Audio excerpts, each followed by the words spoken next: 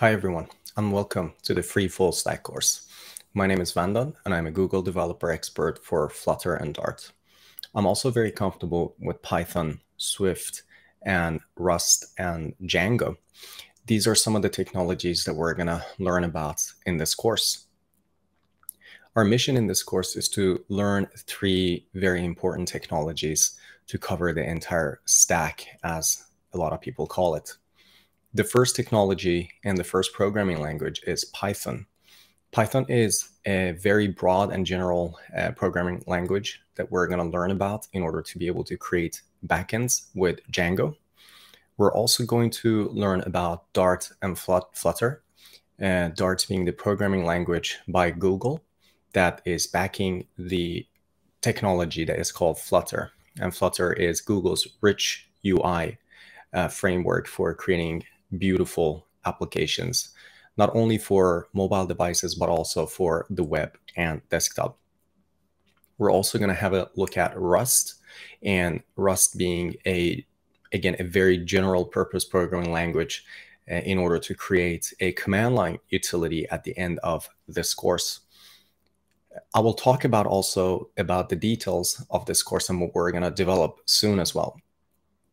We're going to create an e-commerce solution in here, and we're going to create it so that we're going to have some APIs serving our applications. If you're not familiar with APIs, basically there are commands that you can then send to your backend, as we call it, that we create using Python and Django, and you get some responses back. So we're not going to create a website, but we're going to create all the services required in order to be able to deliver a website. Since Django supports creating websites as well, we're not going to actually use that part of Django. We're going to use Django REST framework in order to create REST APIs that are going to serve our applications created by Flutter and Rust. We're going to have full payment system embedded inside our Django application, so that the customers of our REST API, which are our Flutter application and the Rust application, which is going to allow those clients to not only add items to a shopping bag, but also allow those users to make real purchases. And we're going to include Stripe, which is a third-party payment system inside our Django backend. There's a lot to do and lots of things to learn. So I'm personally very excited actually for this journey. And I'm really glad that you're taking on this journey together with me. So I mentioned that we're going to use Flutter for the client side, and how that is going to work is that we're going to write an application using Flutter, Google's rich UI framework, in order to be able to deliver an app that works both on iOS and on Android. Now, Flutter supports other platforms as well, such as desktop and also the web. We're, however, in this course going to focus mainly on the mobile side of Flutter to create an application that runs on both iOS and Android. And we're also going to use Rust, as I mentioned, to create a command line utility that works with our backend APIs. And this is really just because we really want to learn about Rust as well, which is more like a low-level programming language. It's on par with C and C++, and it gives you a lot of freedom as to how you're manipulating your data, for instance. And it is not as high level as Python and Swift and some other, like JavaScript. So it will give you a lot of freedom in terms of how you work with your data at a lower level. So since I've been asked to create a separate course about Rust, I thought, why not create a full course that covers the entire stack, or it's a full stack course, as you can see in here, that covers not only Python and Flutter, but also Rust. And that's why we have Rust in this course as well. So about the requirements, you don't really need to know so much about programming. I'm assuming that you know just a little bit enough about programming languages from before to understand concepts such as functions and variables. but I don't expect you to be a full stack developer from before.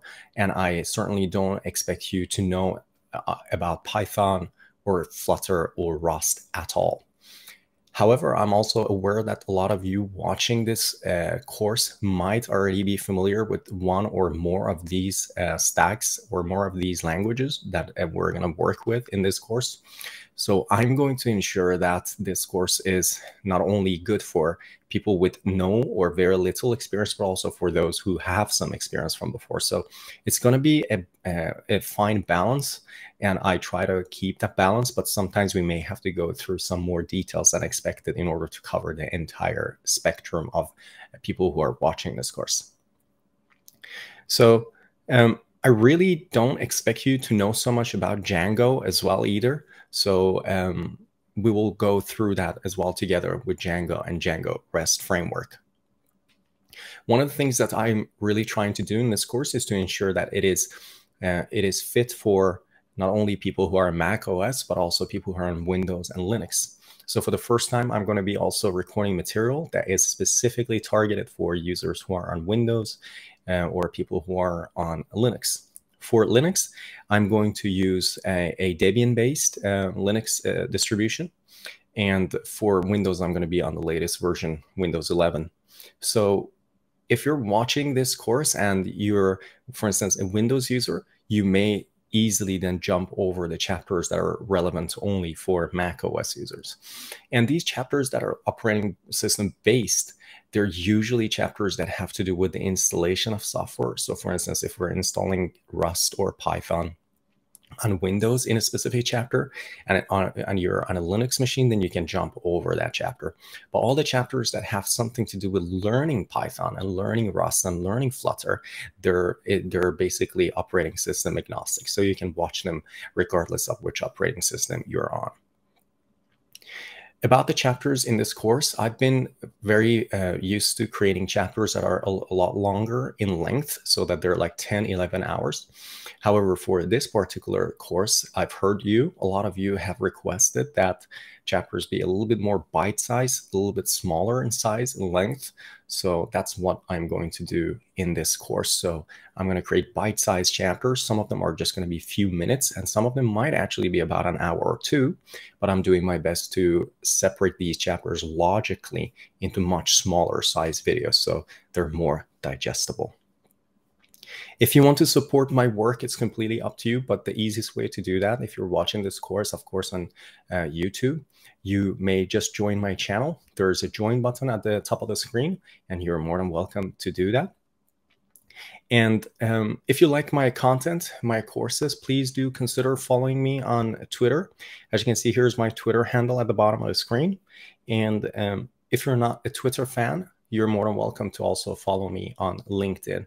Or even if you're a Twitter fan and want to follow me on LinkedIn as well, you're more than welcome to. I put a lot of content and actually a lot of time into these two platforms in order to send some tips and tricks every day to my followers. So if you want to, please go ahead and follow me on these platforms as well. So without further ado, let's just get started.